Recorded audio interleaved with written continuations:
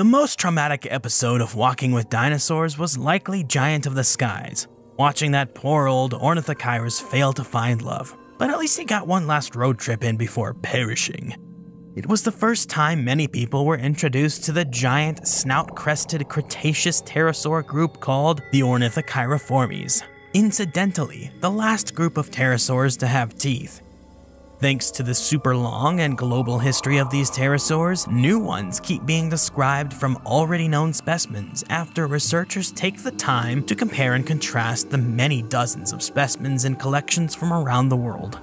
One such specimen was discovered in Texas in the early 2000s, and it turns out to be a completely unique Ornithocheiriform that was missing the characteristic snout crest.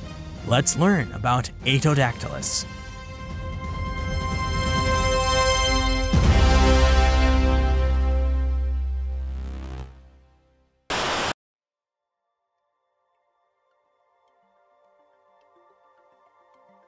The Ornithocheiriformes group of pterosaurs is now incredibly large and inclusive.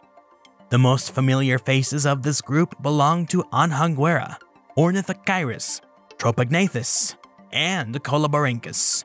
These pterosaurs are easily identified for their inflated snout tips, in which the bone arches up and down on the top and bottom of the jaws.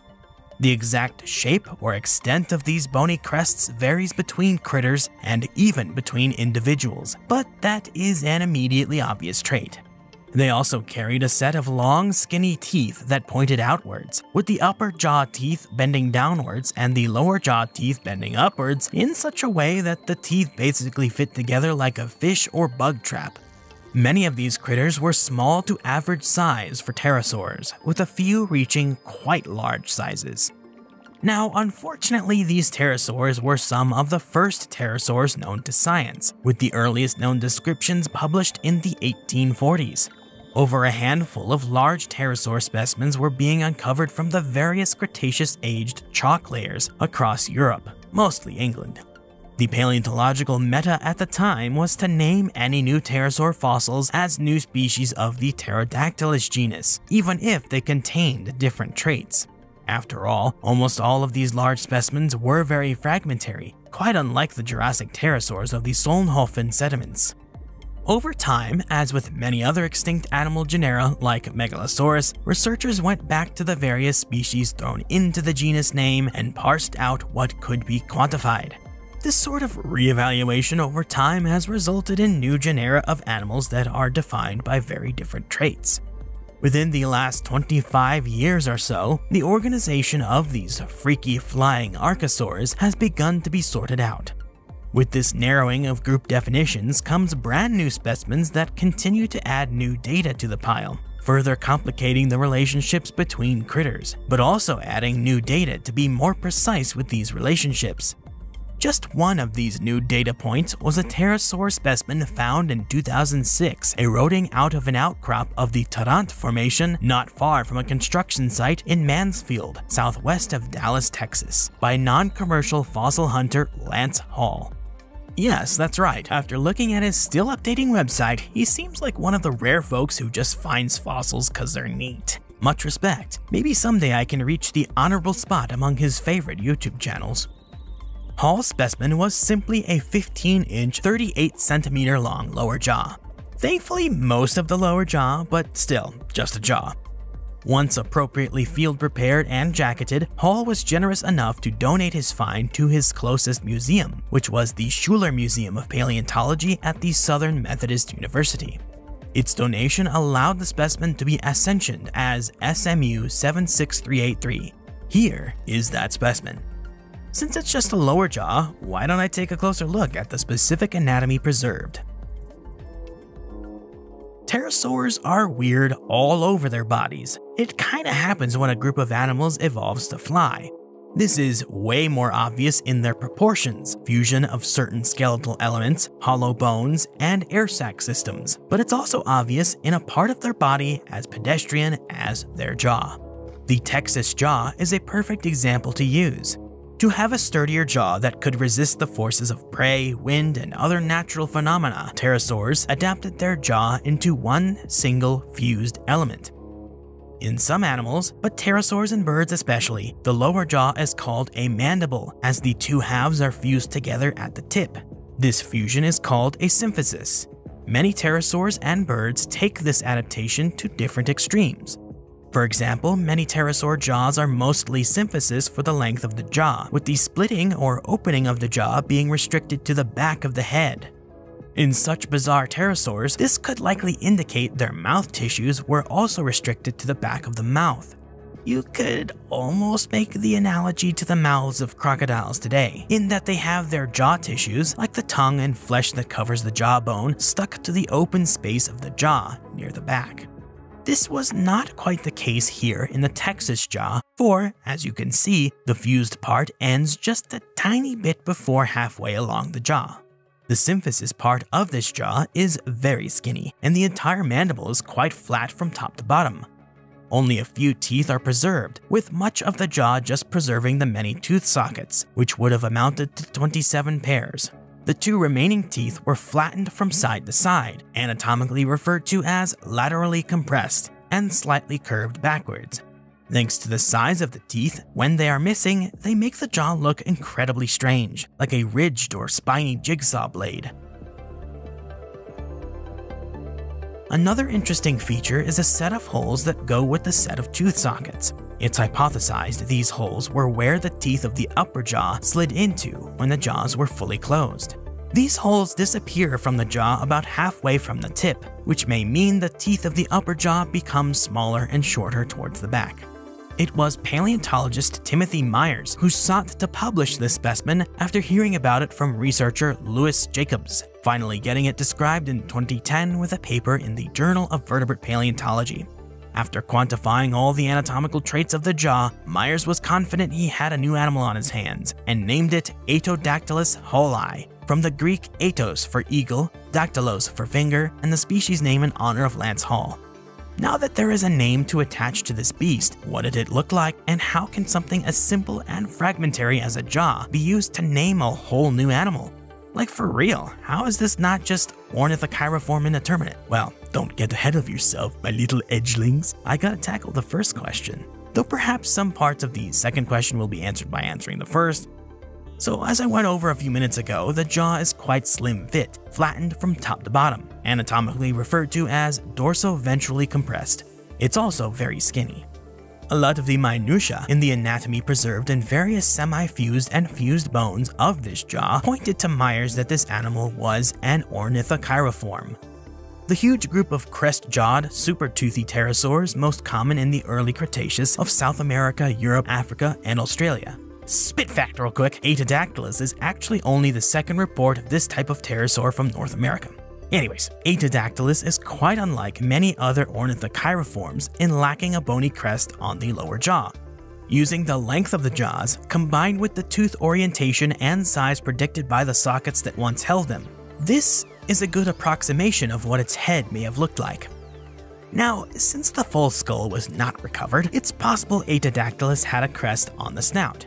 There are distant relatives like Hemipterus, which had only one crest on top of the snout.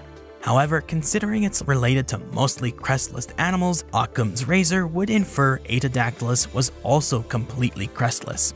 The rest of Aetodactylus has to be inferred from its closest relatives. Thankfully, much of the Ornithocheiriform tree retained similar bodily proportions. Small torso, huge shoulders, super long arms, short legs, a short tail, a medium-length neck, and a big ol' head. Many are thought to have been coastal saurers due to their huge humerus and forearm in comparison to their short hind limbs. They wouldn't have been as great at moving around on the ground as pterosaurs like the Aetodactyloids or pterodactyloids. In the original description paper, Myers compared it to many other members of the Ornithocheiriformes, finding it to be most similar to the Chinese Boreopteris, and leaving Aetodactylus as a floating member of the Ornithocheiridae family. Over the 15 years since this publication, a bunch more crestless Ornithocheiriforms have been found, with a few interestingly coming out of Australia. For some real quick backstory context, Ornithocheirid fossils had been discovered in Australia for decades, with many of them being referred to the wastebasket genus Ornithocheirus, or just simply left as Ornithocheiridae indeterminate. Fast forward to the 2010s and you have a few researchers finding the Australian material to be too distinct from the European and South American ornithoceirid fossils to retain their generic labels. So, in 2019, more researchers redescribed some fragmentary Australian jaw remains as new genera, specifically Targaryen Draco and its closest relatives within the newly erected Targaryen Draconidae and Targaryen Draconia. This chunky study also found that the previously known Simoleopteridae family of crestless pterosaurs belonged to the Targaryen Draconia. With all this work, Aetodactylus finally found a place that makes sense among the Simoleopterids as part of the Targaryen Draconia, an entire clade of crestless, thin-snouted Ornithocheiriform spin-offs. With that, the rest of Aetodactylus can now be more confidently reconstructed, and it's not much different than generic Ornithoceirid, though at a much smaller size. Speaking of which, why don't I bring in Mr. Man from Animal Planet's The Most Extreme to show you just how small. I relayed to you before the 15 centimeter length of the snout. This could mean the critter was young when it died, but since many of the crestless Ornithocheiriforms are also relatively small, Aetodactylus may have just been a small little guy as well. Based on the proportions of its relatives, plus some rough maths, some paleoartists and researchers have estimated the beastie at about 1.15 meters or 3.7 feet in length from snout tip to tail tip. The people at Pteros have Aetodactylus with a wingspan of 3 meters or 10 feet, but there's no reference for such a figure. I found that a Nat Geo article that came out with the paper stated the authors estimated the animal may have had a wingspan of 9 feet 3 meters, so I guess that's where the figure comes from? Thanks, Mr. Man. Now that you have an idea of the backstory of this interesting critter and how it fits into the pterosaur tree, what kind of world was it living in? The skimpy remains of Aetodactylus were pulled from the calcareous sandstone of the Tarrant Formation at a site near Job Pool Lake in northeastern Texas. The Tarrant Formation has been dated with the help of ammonite biostratigraphy to the Cenomanian stage of the late Cretaceous. That's the very beginning of the late Cretaceous epoch, around 97 million years ago. The rock types in which the fossils were preserved were a marine calcareous sandstone with a bunch of mud-sized particles throughout. This means the animal's final resting place was possibly relatively close to shore, since the further out to sea you go, the smaller the particles of sediment tend to get, with plenty of exceptions of course. At the same site that revealed Aetodactylus, fish vertebrae and teeth were found. Other scraps of bone without a good identification were also found. Other fossil collectors have found the jaws of Pachyrhizidus, shark bits, and vertebrae from the marine lizard Coniosaurus. The Tarrant Formation itself is a small section among the very large Eagle Ford group, a group of marine formations that go from shallower sediments to deeper ones. Above the Tarrant Formation is the Britain Formation, and then the Arcadia Park Formation. The huge bed of the Eagle Ford group documents much of the extent of the western interior seaway, the shallow inland sea that rudely parted the eastern and western halves of North America from Mexico to Alaska. At the time Aetodactylus was snapping for fish in the warm tropical waters of the inland sea, the world's oceans, and particularly the western interior seaway, started to feel the burden of something called an oceanic anoxic event. This event occurs when oceans become deprived of dissolved oxygen. This can happen for a multitude of reasons and perhaps many reasons at once, and they have occurred many times throughout Earth's history. Most of them correspond with global mass extinctions. But the one which occurred from the Cenomanian to the Turonian was unique in that it occurred in small pockets across the world and did not cause huge mass die-offs of animal groups. Large amounts of volcanic activity were going down during this time, and many researchers think this may have been a leading factor, increasing temps in different sulfuric chemical soups to suffocate relatively small animal communities. This event has been the explanation used to explain a relatively paltry number of bottom-feeding fossils from the layers of the Eagle Ford group. When Aetodactylus was alive, it was probably more than capable of snagging slippery prey with its basket of hooks without worrying too much about toxic waters. Swimming above the nastiest layers of these toxic areas were likely all sorts of plesiosaurs, both long and short-necked forms. Interestingly, this was just a little too early for the truly giant mosasaurs. Instead, dolichosaurids and really weird offshoots like the flat-bodied Mesoleptos were swishing around. There were some early forms of true mosasaurs, but none were like the giant leviathans that patrolled the seas of the latest Cretaceous. Aside from these critters, there were the ever-present turtles, plus an assortment of yet-to-be-found seabirds. Based on fauna from the same time but up north in the western continent of Laramidia, the closest spot of land to Aetodactylus may have featured very early tyrannosaurs, early hadrosaurs, nodosaurs, therizinosaurs, oviraptorosaurs, primitive ceratopsians, and pretty much everything left over from the early Cretaceous, aside from the brachiosaur-type sauropods and the allosauroids that butchered them. Perhaps a much more interesting world than the simple yet funny-looking jaw of a fish-fetching pterosaur would suggest. For more interesting stories about nature, the history of life, or what goes bump in the night, subscribe, like this video, drop a comment in the comment section below, and hit the bell icon to stay in the know with everything Edge. Thanks for watching.